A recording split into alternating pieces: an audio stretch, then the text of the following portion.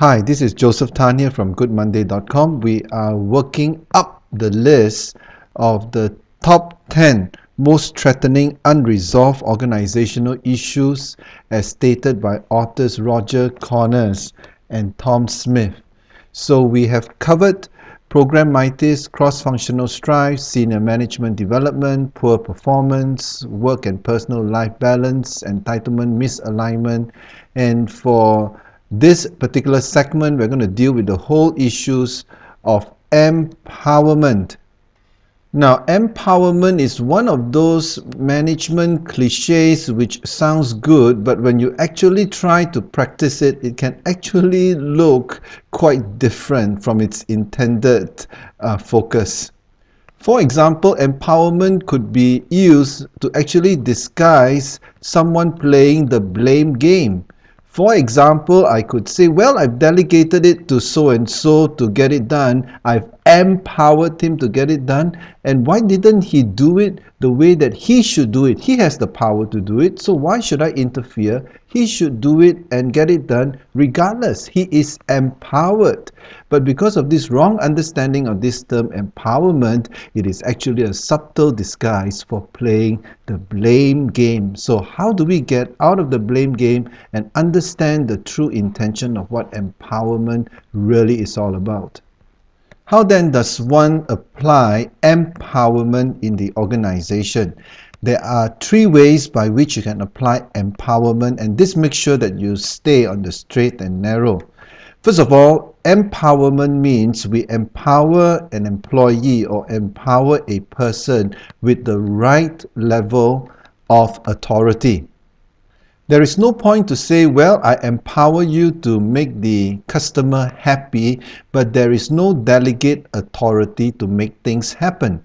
For example, if the client complains of lousy service or he or she is not happy with a particular product or pricing that is given, is the employee empowered to make quick decisions based on a reasonable level of delegated authority? If this employee every time have got to say, well, let me check with the boss, well, let me check with the supervisor, there is no power to execute.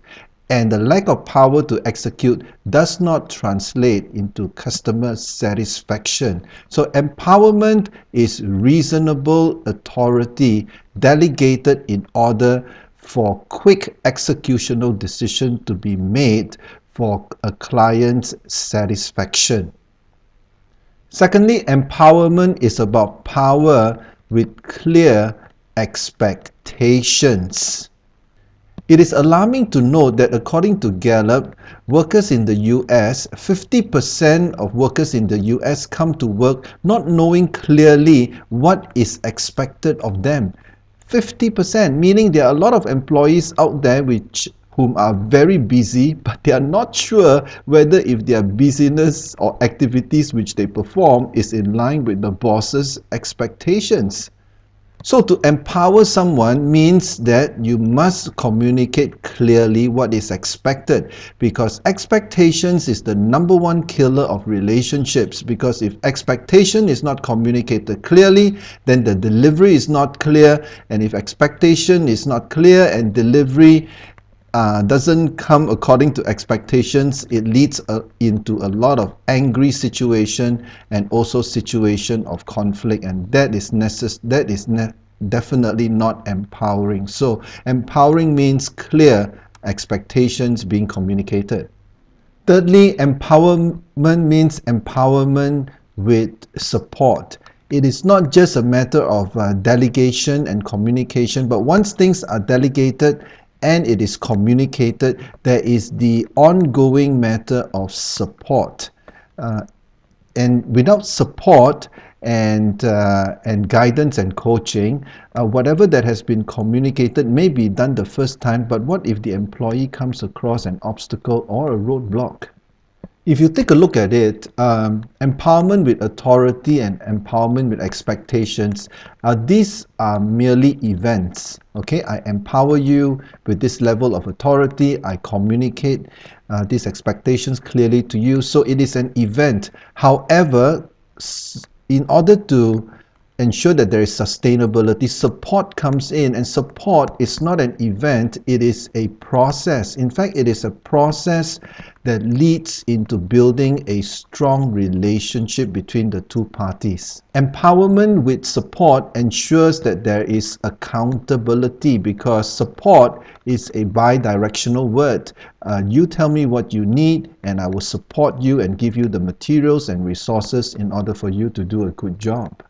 So while authority and expectations is about focusing on the task, empowerment with support focuses on the trust. The trust and the bond and the team building that takes place within the context of empowerment with support. So authority and expectations keep things going. The support keep things strong and sustainable. So the next time you feel yourself having the urge to empower someone, well, hold it. Ask yourself this question: am I empowering with delegation of reasonable authority? Am I empowering by communicating expectations clearly? And finally, am I empowering by giving ongoing support that leads into a relationship of trust and engagement? So when it is done from this triangle, your empowerment will truly be empowering, and you will avoid playing the blame game. Think about it. This is Joseph Tan here from goodmonday.com. Thanks for watching.